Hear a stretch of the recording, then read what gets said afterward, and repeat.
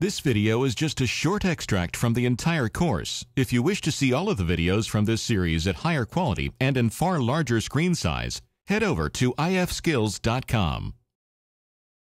The divide and measure tools have been in AutoCAD for a long time now.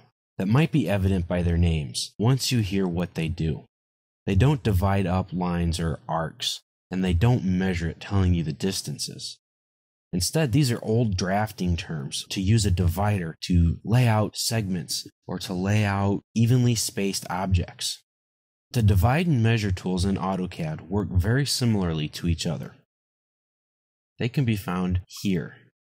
The divide, which creates evenly spaced point objects, or blocks if you want to use them, along the length or perimeter of an object. And the measure command creates point objects or blocks again at measured intervals along the length or perimeter of an object. Both of these commands are rather simple to use, but they can be very powerful and big time savers. They'll help you calculate spacing along a line and prevent you from having to do the math yourself, thus reducing the amount of time taken on your part, and it reduces the error that you won't make. If you need to design something that fits a certain length, for example, like this line here, and let's say you want 5 equal spaces, in that case you would use the divide command. You can also type in the word divide on the command line. Select the object to divide, and then enter in the number of segments. We wanted 5. Press enter.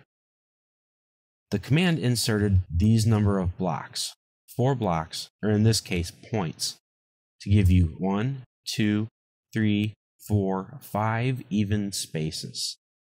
And now I can draw lines that come out from there. And they're each evenly spaced. You never measured the line, you never had to calculate a thing. AutoCAD did all of the work for you. Just remember to use these points as your reference and just draw away. Now, maybe you know the distance of your spacing, but you don't know how many spaces it will take on this line. In that case, use the measure command. Measure. Select the object to measure, and now enter the length of each segment. Let's say 9 units. It doesn't divide everything up evenly. As you can see on the end here, there's a little bit left over. But now you can have a line drawn every 9 units long. I know what you're thinking. You could use the array command to make a row of just 9 units long. Well, you can't use the array command necessarily as easily in the case of following a polyline or to follow an arc. But both of these commands can do that. If I pick the divide again, select my object, enter the number of segments, let's say 3, press enter.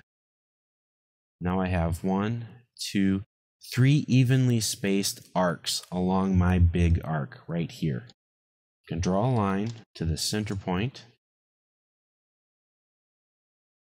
and I have an evenly spaced pie piece.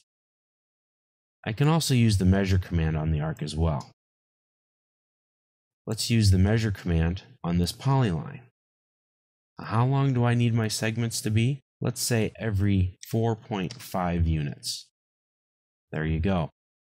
Both of the commands will work along lines, arcs, polylines, or splines.